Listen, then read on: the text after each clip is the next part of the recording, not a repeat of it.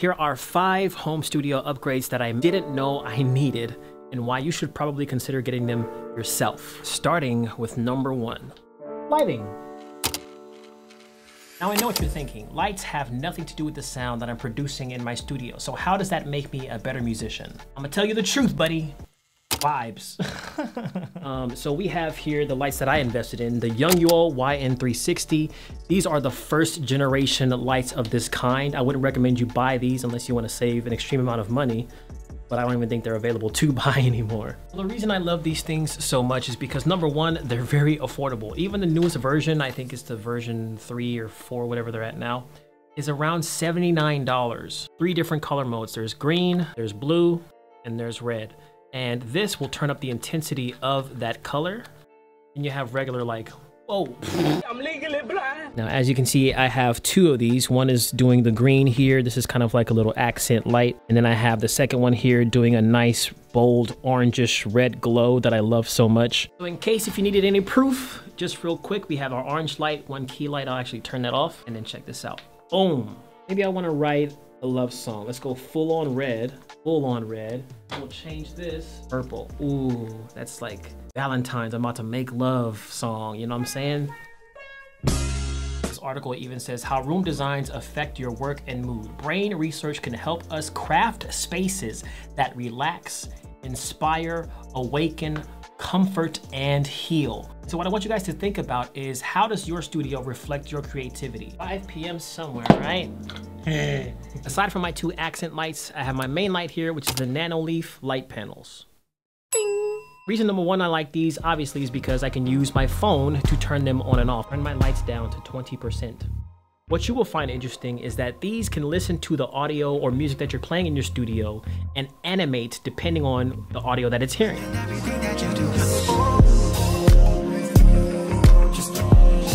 And that's why you want some Nanoleaf lights. But first, you should probably get in shape. Oh, Lord. Next up, hold on, stop a second. Before we go any further, just please leave a like down below. I shouldn't have said please, it sounds really bagadocious. Just like the video, okay? You don't have to leave a comment if you don't want to, although I would love it if you did. Just 1 tap. Thank you. These are the Godox SL60W.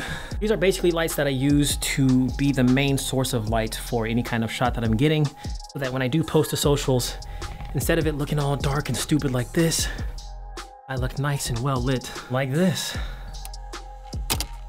One thing you'll notice about my studio that I still have yet to do is to soundproof the room.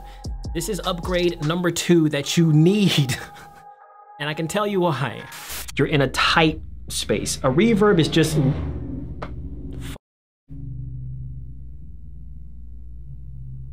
You f***ing moron. Sorry. There's a truck, big truck idiot who drove by and just had to rev his engine because he had so... Lost my train of thought. See, now I can't even think. Man. Obviously, there's plugins that exist that can eliminate background noises, that can clean up the AC in the back. But ideally, you want the best possible recording environment that you can possibly have. It's better to record in an environment where you don't have to cut these things out in the first place. Now, even though I'm no professional at sound treatments or soundproofing and things like that, I can for sure say that those Amazon cones and stuff that you guys keep buying from Amazon do not work. My whole studio is rumbling right now. There's a parking lot right below this. The right type of sound treatments that you would need is something that is very dense. So you want to get these very dense foam panels, or you can make them yourself, that you can stick to the walls. They're like usually these rectangles. If you can't soundproof your stuff or sound treat your room, don't worry about it just yet. Go buy a Chaotica eyeball. You should be fine for the time being. Now for upgrade number 3 that you should be making in 2023, that is not a piece of music gear, it is a camera. So this here is my main camera. This is the Z-Cam E2. All my cameras are micro four thirds, so this is a micro four thirds camera with the Voigtlander 10.5 millimeter 0.95 manual lens. It's great for low light, things like that.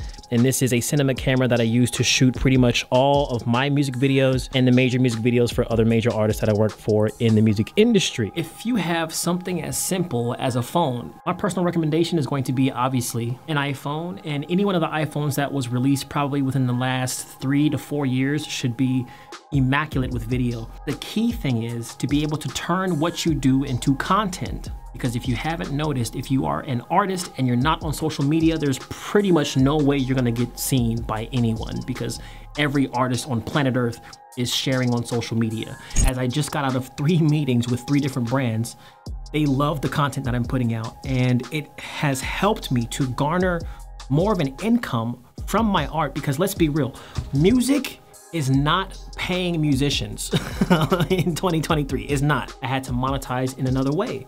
And what is that other way? Filming content. Now, this can be stuff that is meant for you and your own channel, or if you garner up enough of an audience, you can start to do sponsored videos on your TikTok, your Instagram, your YouTube channel, like what I'm doing right now. This is what's earning me the bulk of my money. The next piece of gear I want to tell you that I got to upgrade my studio is a little more of a geeky purchase and maybe kind of further off for you unless you're really into content creation. This is called a NAS, Network Attached Storage. About 80 terabytes worth of storage space that I'm using here to store all my video files, all my music files, all my music projects, every single thing that has to do with my studio, my art, my visuals, my audio is stored here. This is the main database of it all. Now I bet you're probably asking me, well, why do I need 60 terabytes of storage when I can just buy a ton of those little hard drives that have 12 terabytes at a time? First reason is because that stuff piles up. But the best part about this storage option is that it is network attached, which means it's connected to the internet, which means basically think like having your own iCloud or your own Google Drive without paying a $10 monthly fee or $20 monthly fee to access those files. Because what happens when you don't pay that money? But I'll make a full video on how to set one up later because it is quite a tedious process, at least with these folks. Last but not least, we have the MacBook M1 Pro. This is the one that I got for myself. This is not the Max version. This is the mid-range M1 Pro MacBook, 16 gigs of RAM, 1 terabyte hard drive, because 512 is definitely not going to be enough for you. I can guarantee you that. And next, of course, you couple that with the Apple Studio Display, which is probably one of the best companion things that you can buy for your M1 MacBook. I don't know everything about this display, to be totally honest, but I am an Apple gearhead. I love Apple stuff. I'm an Apple fanboy, okay? You got any more of that Apple? But no, honestly, this thing, in addition to it being, I think it's like a 5K display, in the back, it has 3 USB-C ports and 1 Thunderbolt 3 port to connect to your computer. So I use that basically to hook up all of my hard drives with my sounds on it, with my video files on it if I need to, any other additional peripherals like keyboards, drum machines, things like that, my audio interfaces that can't fit into the limited space or ports of my MacBook, I go through the Studio Display. Once you get your music to a certain level, you have to get your visuals to a certain level to match that as well. And when you can marry those two and you can really dive into your audience and connect with people, you got something you're on the verge of. I can't tell the future, but I do feel I'm on the verge of something. Do you feel it? Can you feel it? Can you feel the love tonight?